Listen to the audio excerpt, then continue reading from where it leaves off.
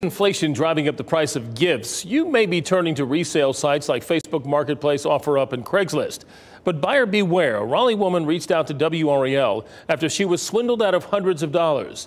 5 on your side's Keely Arthur has some simple steps you can take to avoid this yourself. He's so sweet. Single parent Natalie Lee is set on giving her son the very best Christmas possible. Like the first time that they see Santa Claus, it's just you want to give that to them. And for a 9-year-old boy, getting the Meta Quest 2 VR headset definitely beats Santa. Anytime that they want something really bad, I try to find a way to make it happen. On top of her paycheck, Lee scraped together money by reselling her items online and came across the very VR headset over on OfferUp. But it's kind of like Facebook Marketplace. The device sells at stores for about $300 to $400. Lee spotted it on OfferUp for $280. A good deal, or so she thought. I felt very comfortable because we were face to face, and I did the transaction. She paid the seller through Cash App. During the exchange, she didn't look in the box because she felt it was heavy inside. Big mistake. Back in her car with the seller, or should we say scammer, long gone, she opened it and only found plastic and cardboard. My heart sank.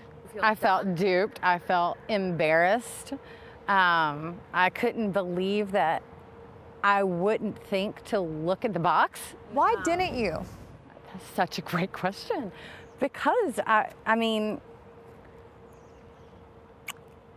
I guess I wanted to trust that all people are good and that nobody would do something like that. Now, the Raleigh mom did what experts say you're supposed to do. She met at a public place, but I want you to take that a step farther and make the exchange in front of your local police department. You're going to be under the watchful eyes of officers, plus the bad guys and gals probably won't want to be anywhere near here. Now, if you ask them to come to one of our police stations and they say no, obviously something's wrong with that. Yeah. And when you get your package, make sure you open up the package and check it before you leave the transaction. 5 on Your Side reached out to Cash App, and they told us they couldn't help Lee and sent us to their customer support page. Similar service app, though, Venmo offers payment protection. Simply click it before sending your payment. It'll cost the seller a few cents or dollars, but if you don't get what you paid for, you can get your money back, something Lee wishes she had known about. Have you told your son what happened? I haven't told him that he's not getting it. That would break my heart to do that. Keely Arthur, 5 on Your Side. Boy, that hurts.